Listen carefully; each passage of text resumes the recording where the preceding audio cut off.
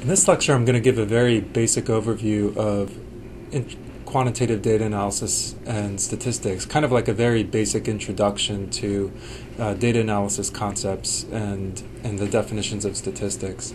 I wanted to start very simply and I wanted to start by just kind of describing or defining what data represents. These are a few definitions that I obtained from the Merriam-Webster dictionary, and I'm just going to read them out loud and we can kind of think about them. So what is data? One definition is factual information used to calculate, analyze, or plan something. Another definition, information in numerical form that can be digitally transmitted, processed. A third definition, information that is produced or stored by a computer. So in the context of social science research, when you're collecting information from people, these definitions can kind of fit with what we're talking about when we think about data.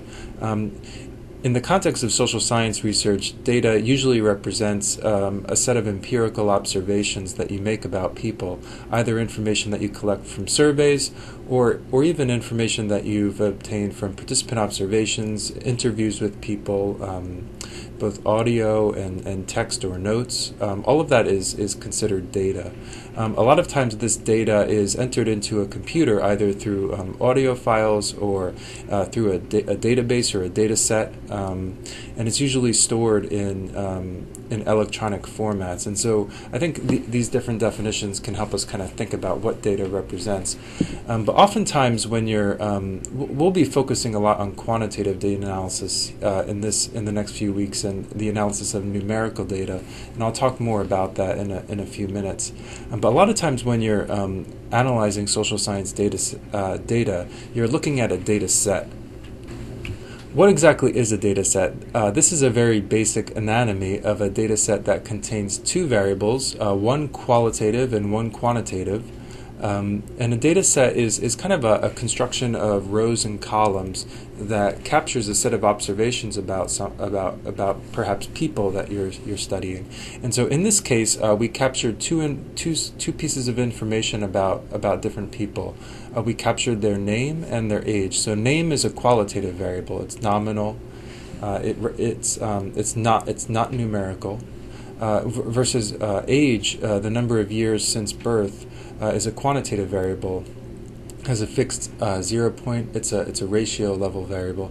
So this is a very basic data set, an example of what we might think of when we talk about data. But usually data does not look like this. A real data set might look something like this. This was a data set that contains 311 calls that were placed with New York City. And 311 calls are reports or complaints that any New York City resident can call into this line and place a complaint to one of the different New York City departments. And on the New York City Open Data website, they make information about all of these calls available, and you can actually download and analyze this information to sort of find patterns or trends in different 311 calls or complaints. So this is kind of an interesting data source. And again, I want to talk about sort of a very basic distinction between different types of data.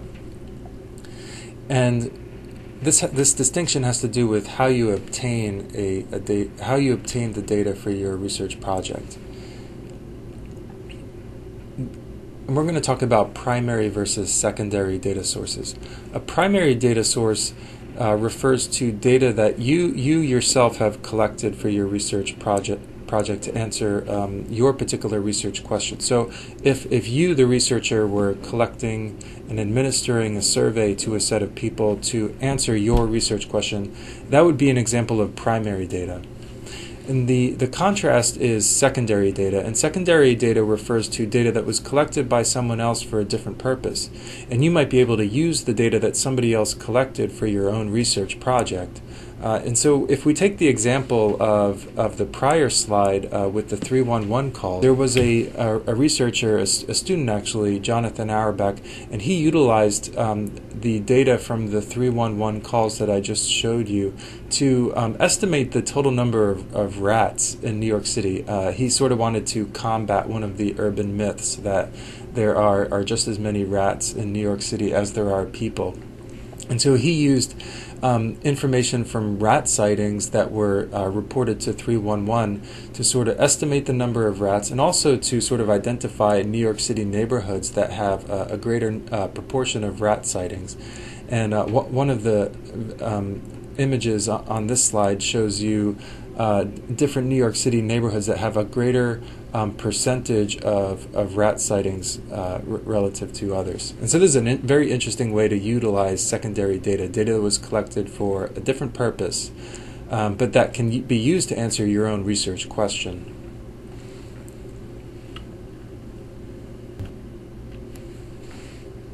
When we talk about doing data analysis refers to the process of inspecting, cleaning, transforming, and modeling data to answer questions and generate new information. So a lot of times when you first import a data set into a statistical program, which I'll talk about in a minute, a lot of times you have to clean and create new variables, transform the format of the way that the data is stored in the data set before you can actually use statistical techniques to analyze it. However, this is a very broad definition, and I want to note that data analysis can be both quantitative or it can be qualitative. So quantitative data analysis refers to data analysis of numerical data. And so in a data analysis of numerical data might be describing the frequency of internet use, the number of hours per day that that people in your study use the internet. And so that might be a very simple quantitative data analysis.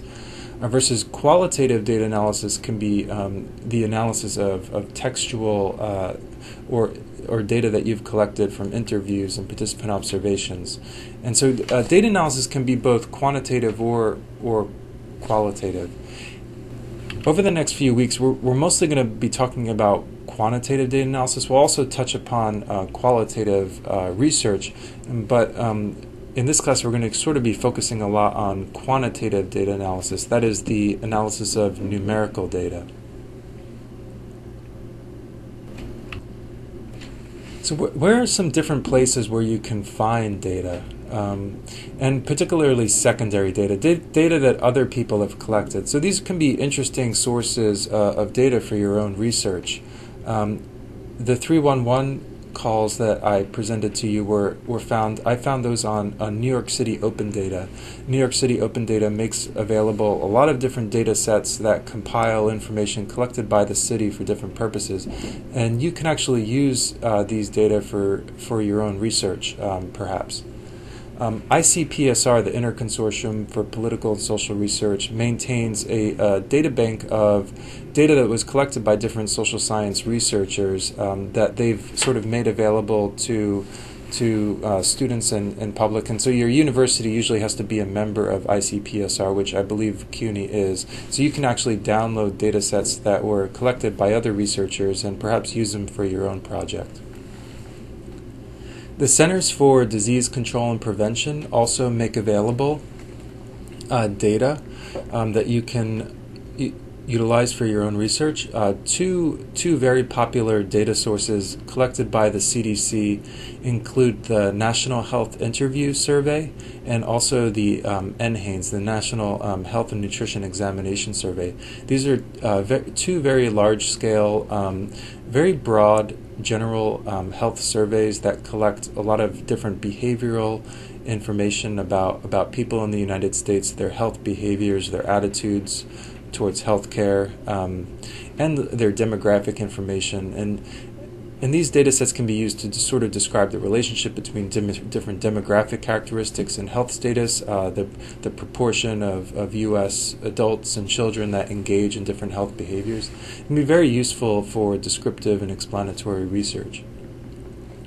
The Medicare.gov website provides a lot of information about the quality of healthcare services that adults who receive health services through their Medicare and Medicaid benefits. You have different data sources about the quality of care in different hospitals and states across the U.S. And finally, another interesting source of data is the Dartmouth Atlas of Healthcare. Presents a lot of information about geographical variations in spending on healthcare services. And there's been a lot of discussion about this topic over the past few years as researchers have documented significant variation in healthcare spending across different geographical areas in the United States.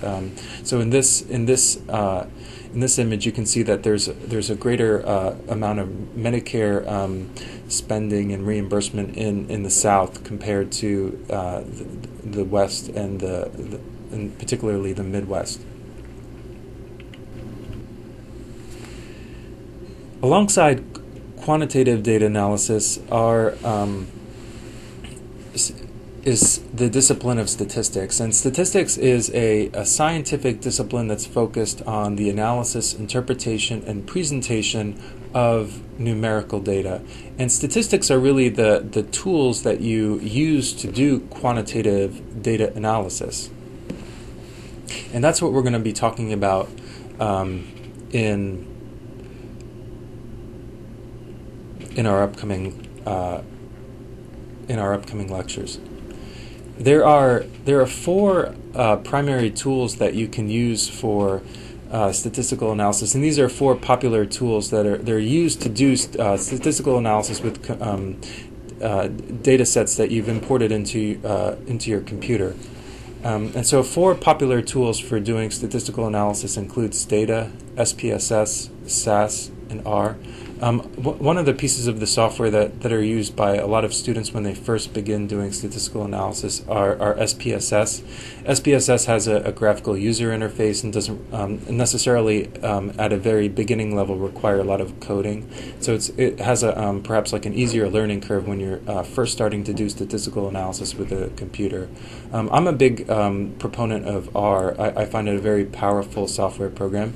And R also has the benefit of being free for anybody to download. It's open source program, and it's freely available to download and use. And there are a lot of resources online for using R to do statistical analysis.